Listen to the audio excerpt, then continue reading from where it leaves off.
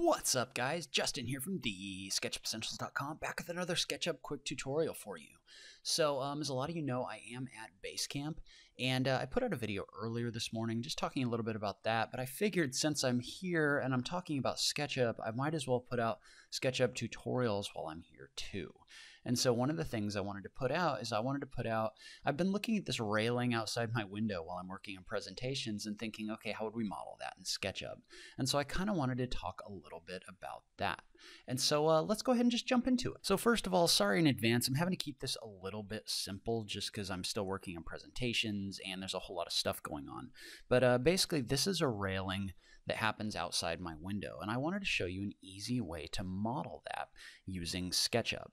And so what we're going to do in this case is you could probably use an extension like Profile Builder to make something a lot more robust. But in this case, I'm just going to make a quick railing using groups and components and just kind of show you how that would work. So to start off, what we're going to do is we're going to basically we're going to start off and we're going to draw our path for our railing. And then what we're going to do is we're actually going to come in here and add our vertical pickets and also our profiles for our bottom and top rail.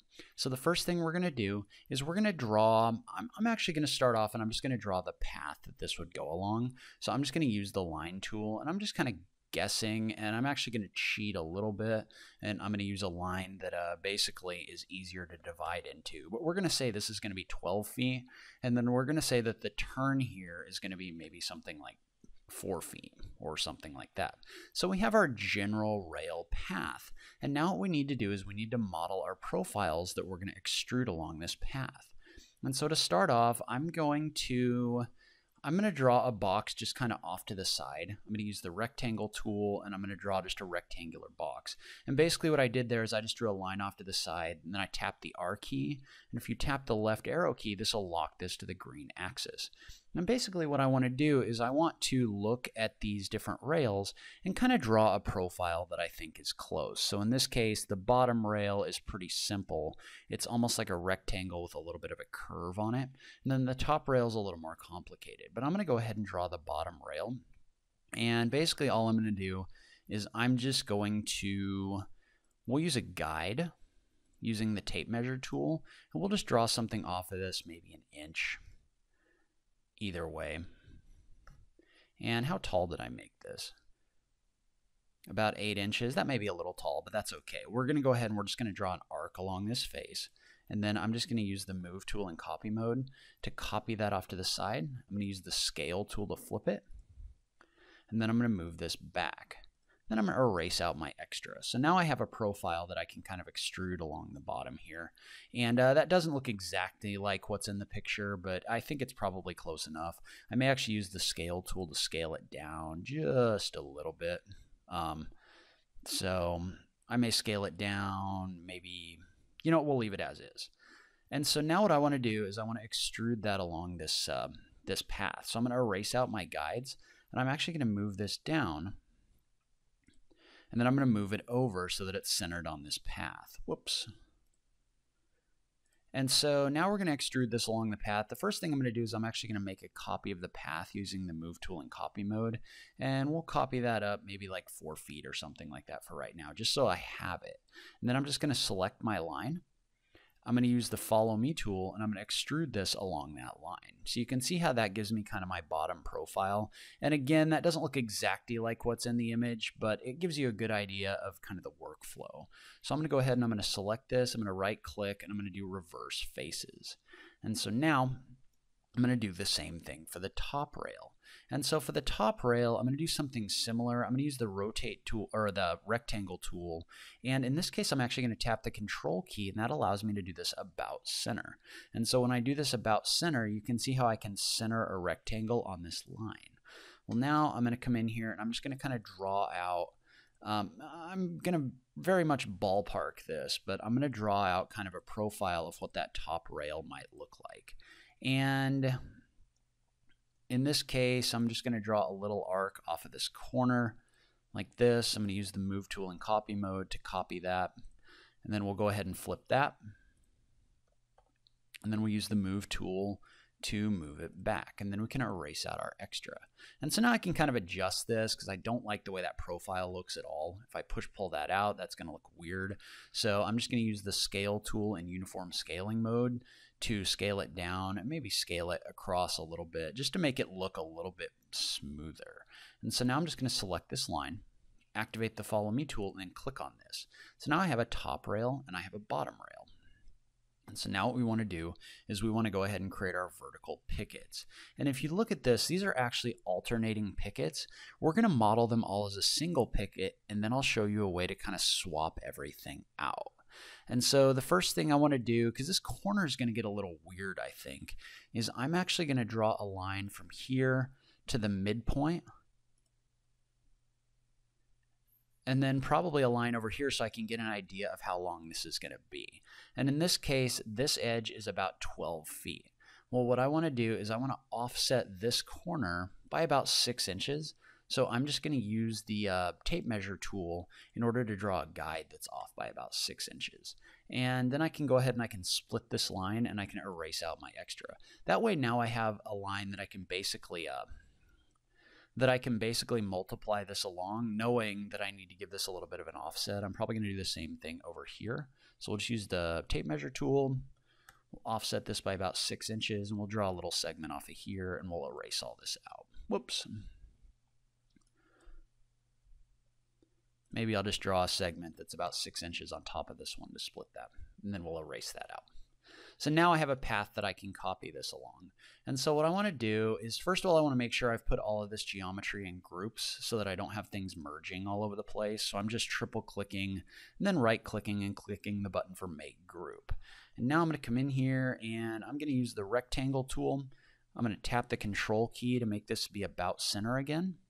And we're going to go ahead and we'll make this 4x4 seems big. Maybe we'll make it 3x3. And in reality, all of this is going to be scaled a little bit differently, but for right now, we'll just kind of use that dimension. So I'm just going to pull that up. And you can see how even that is very thick. So maybe what I'll do is I'll draw a rectangle we'll make it a 1x1 for right now. And we're going to make these components so we can adjust them a little bit later. The scale is just a little bit off on this whole thing. Maybe we'll go 2x2.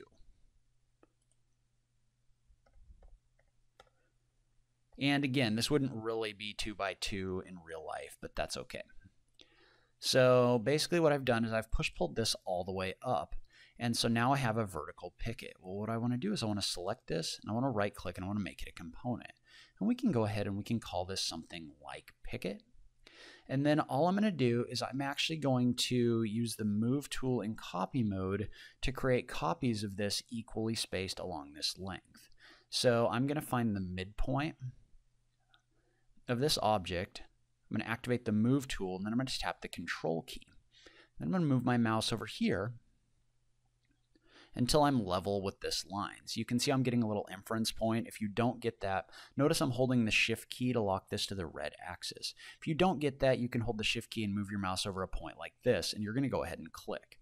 And before you do anything else, you want to go ahead and you want to type in divided by and then the number of pickets you want. So in this case, I typed in divided by 12. I could do divided by 14, divided by 16. You can see I'm basically just using that tool in order to create a certain number of pickets in here. So that's one way to do this, is use the move tool in copy mode. What I don't like about that is it's not very precise. So I'm actually going to do an undo, and I'm actually going to select this segment that I left in here. I'm going to right click and I'm going to select divide. And what I'm going to do in this case is I'm going to find a certain number of segments in here that corresponds with a value that I like. Whoops. So you can just right click and click divide, and you can see how as I move my mouse, it's telling me the length between those segments.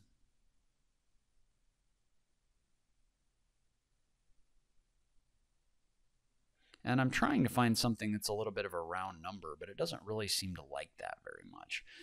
Probably because I'm off by about half the width of this. But we'll go ahead and we'll select 22 segments. That gives me 6¼ inches between each one of these.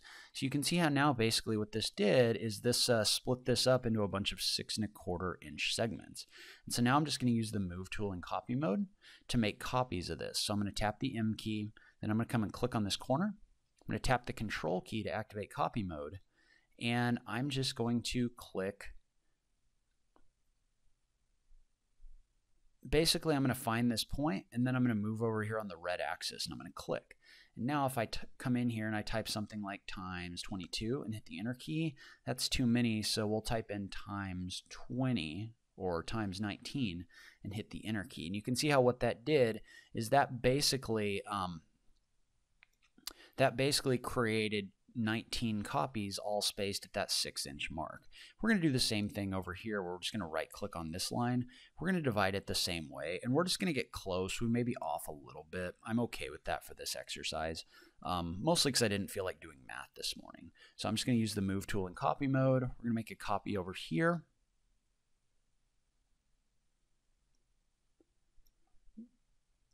And I'm actually going to cheat a little bit because this actually didn't end up right on that line for some reason. So I'm just going to cheat this over on that corner just to keep the video moving forward. You'll have to do a little bit more math in order to get these exactly centered. But again, I'm just going to basically make a copy of this. And I'm using those same points.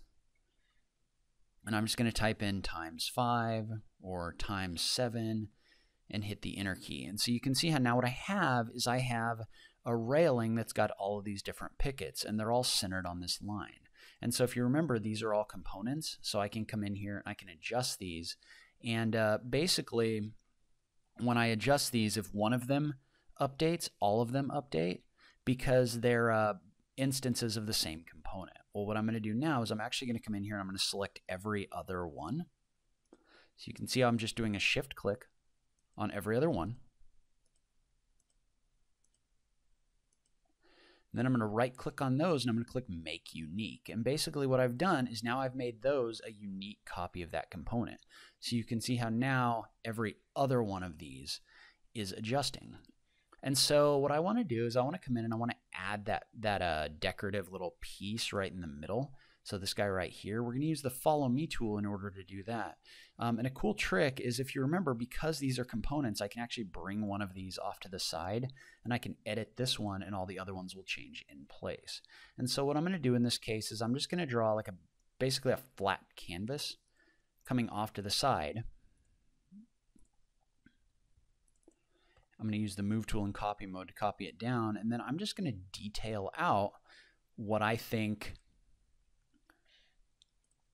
the profile of this is going to look like, and then we'll use the follow me tool in order to adjust that. So in this case, this isn't going to be exact, but in this case, I'm going to do a little arc maybe right here. So in this case, we'll do a little arc between these two midpoints like this. And then we'll go ahead, I'll draw a little arc, a little inside arc right here. And then we'll draw an arc to close this off. So, and again, it's not the perfect profile, but it ought to work. Well, now you can just select these. You can use the move tool in copy mode to copy them down. And probably off to the side, actually, and then just use the scale tool to flip it. And then you can move this down so that it lines up. And you probably want to go ahead and select this edge, actually. So basically all I did is I just came in here and drew kind of what I thought that profile might look like. Now I can just come in here, and if you remember, the follow me tool doesn't require things that you extrude with the tool to actually be touching them. So what I can do is I can select the bottom of this to be the path. I can activate the follow me tool, then I can click on this, and this will extrude that in a circle. And if you feel like this is big, you could do an undo, and you could maybe like scale it down. That might do some kind of weird stuff to your geometry, so I wouldn't mess around with that too much. But you can adjust that before you extrude it to get the look that you're looking for. So just select this face, activate follow me, and then click on this corner. And then now you can go ahead and you can delete this out. And I really don't like the way that that turned out, so I'm going to make a copy of this off to the side. I'll erase this stuff out so that I'm not accidentally adjusting this object. And maybe what we'll do is we'll just scale it in a little bit, and then we'll scale it in here so it's not quite pronounced. And then we'll just move the midpoint back and we'll just try it again. There we go. I like that a lot better. So you can use this method to create repeating rails over and over again within SketchUp. So that's where I'm going to end this video. Leave a comment below. Let me know what you thought. Was this helpful to you? I just love having that SketchUp conversation with you guys. If you like this video, please remember to click that like button down below. If you're new around here, remember to click that subscribe button for new SketchUp content every week. If you like what I'm doing on this channel, please consider supporting me on Patreon. Every little bit helps, even if it's only $1 a month. So make sure you check out that link in the notes down below. But in any case, thank you so much for taking the time to watch this. I really appreciate it, and I will catch you in the next video. Thanks, guys.